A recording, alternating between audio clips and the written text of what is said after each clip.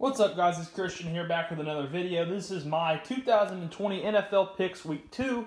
I know I'm a little late with this. Watching the Stanley Cup Final right now. Anyway, here were my picks from last week. Did pretty solid for the first week of the year.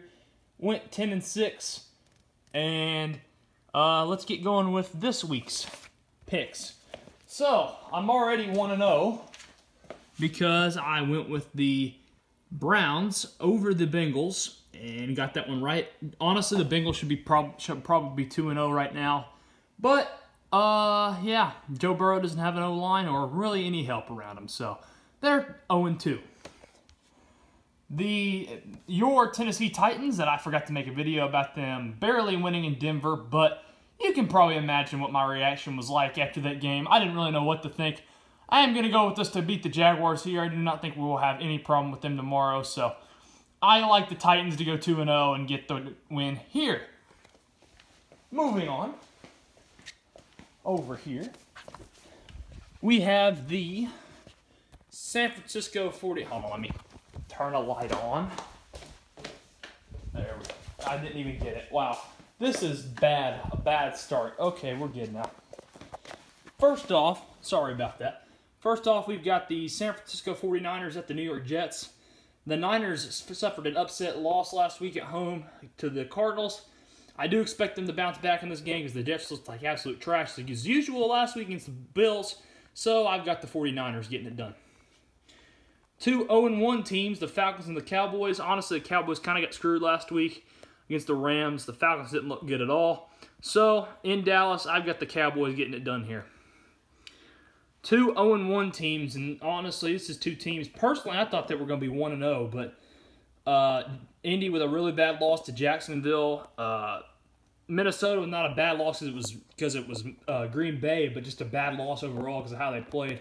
But I've got Indianapolis getting it done here just as their home team. I kind of went back and forth on that game, but I did end up going with Indianapolis.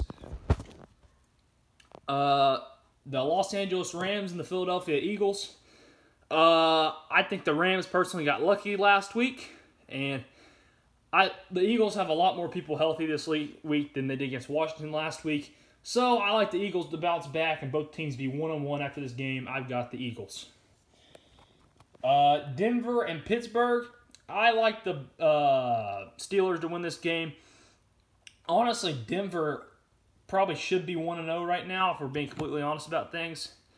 They probably played better than the Titans on Monday, but Titans got it done thankfully. But I like the Steelers to get it done here. I thought they looked really good against the Giants, so give me the Steelers. I think they're a good contender to make the playoffs.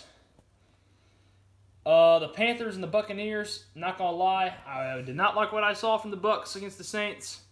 The Panthers looked like about how I thought they would, so I'll go with the Buccaneers to get it done and bounce back and get their first win of the year, though, at home. The Giants and the Bears. The Bears are another team that got lucky as crap last weekend.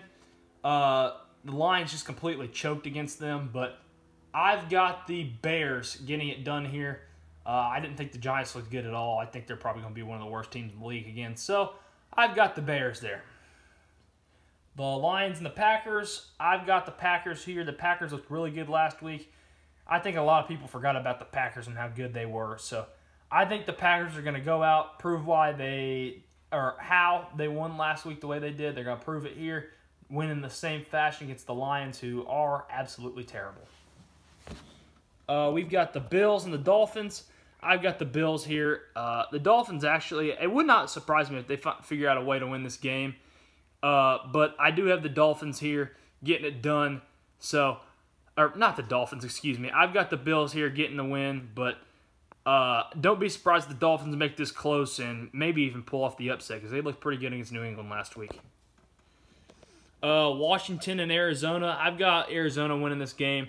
Both of these teams looked really good last week, especially Washington. They looked very impressive last week, and honestly, Arizona could possibly start the season about 5-0 if they win some of these easy games on their schedule. So give me Arizona there to get it done.